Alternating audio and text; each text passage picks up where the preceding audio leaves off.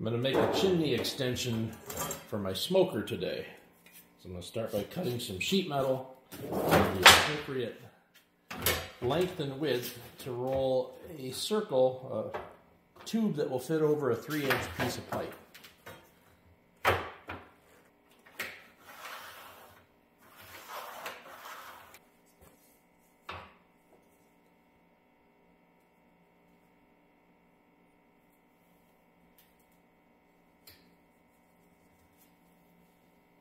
Six and a half from that first mark.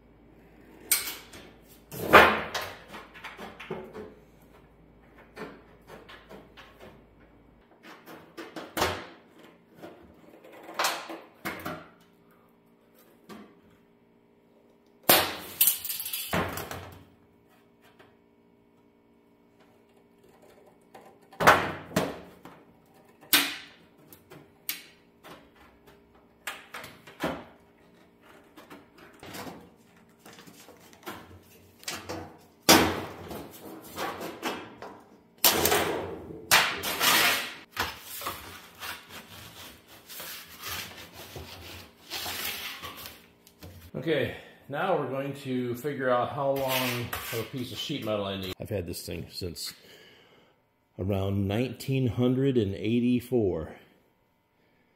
It still works.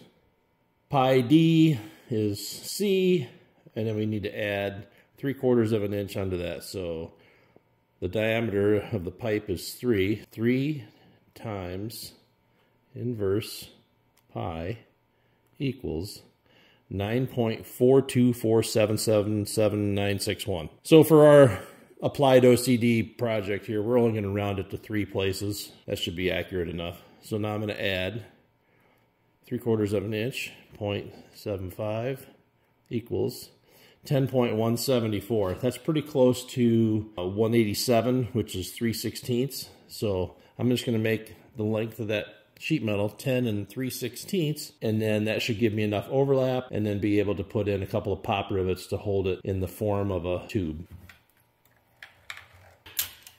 What did I say? 10 3/16?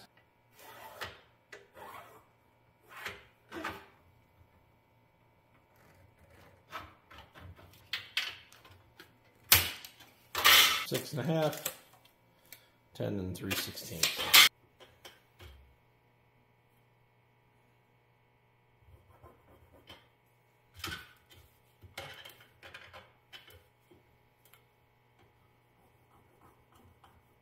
That's not a very square edge.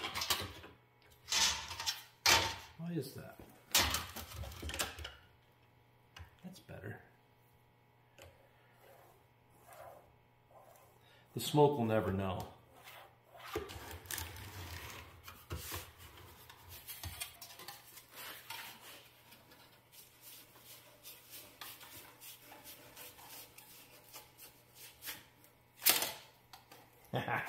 There we go. That did the trick right there. Roll that rascal right around that thing. Not too bad. There's your 3-inch tube. There's the mark for the overlap. And so now I'll go try it out on the smoker and see how it fits. Needs a little massage here and there, but I'd say that's not too bad. Not bad at all. So now we'll go take it up to the house. I'll take my drill with me and I'll clamp this around the smoke pipe, and then I'll drill those 2 holes in there for a couple of pop rivets, and we'll be ready to go.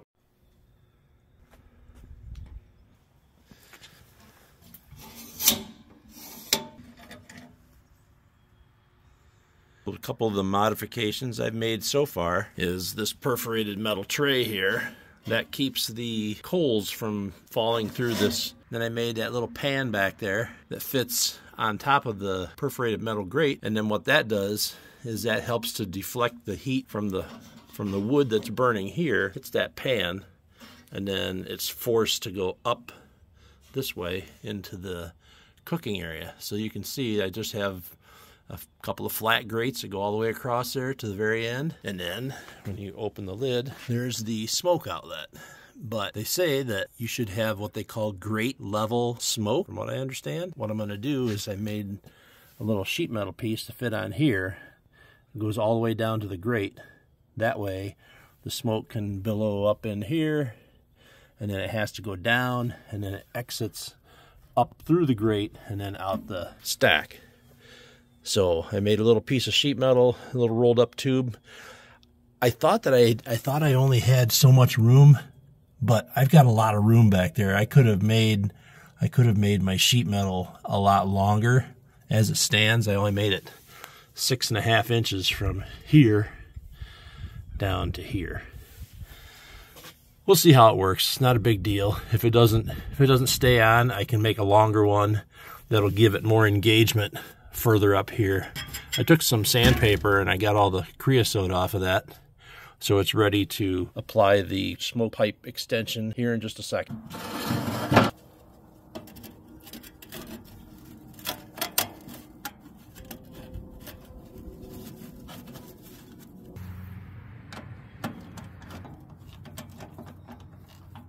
Turned out pretty good. Not too bad at all. Even lines up halfway decent right there. So I'll get my drill motor and we'll pop those 2 holes in there like that for the pop rivets. And then I will take it back out to the shop, put in a couple pop rivets, and then we'll slide that bad boy back up on there. So there you can see it's too high above the grate right now. I'll bring it down once I get it riveted together, and then we'll have grate level smoke evacuation.